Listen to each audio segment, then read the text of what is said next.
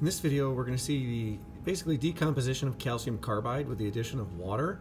And what happens is it will actually create acetylene gas. And so, kind of zoom in here. Calcium carbide is calcium and 2 carbon atoms, so CaC2. And there is a warning label, again, keeping away from moisture, keeping it away from water. And so, first off, this is kind of a little precursor to what would happen in the calcium carbide cannon, which you may have seen my video of it as well.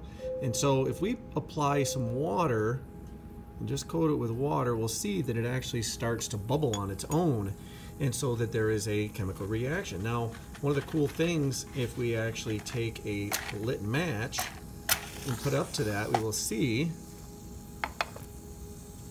that it is flammable. Okay, those gases that are created are very flammable. And so they keep burning and burning and burning as the gas bubbles are created.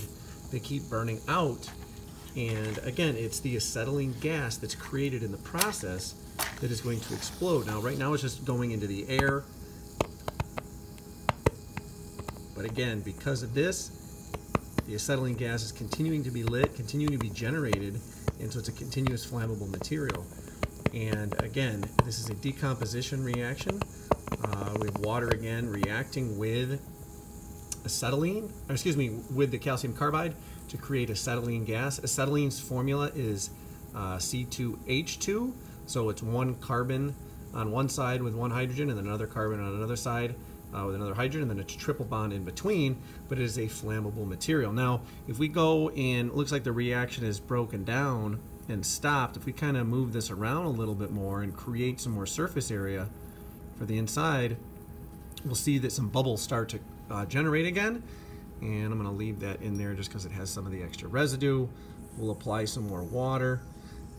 And again, we see the reaction is starting again. Got a nice big bubble starting there. We'll bring the flame into it. And notice that was a nice flame that came off of that. So again, acetylene is a very reactive gas, very explosive. Again, if you've seen the calcium carbide demo or calcium carbide cannon, you know that's what it's all about.